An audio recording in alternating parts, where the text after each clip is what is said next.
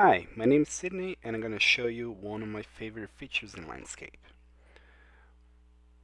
When you create an activity that spans multiple computers, it is now possible to see live updates as those computers pick up activities and execute them.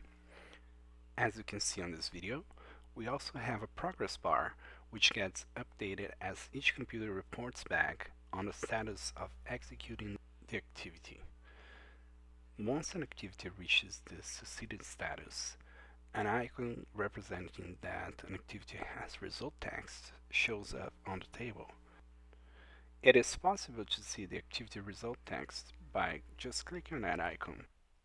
An overlay will pop up with the activity result text, allowing you to see what the result was.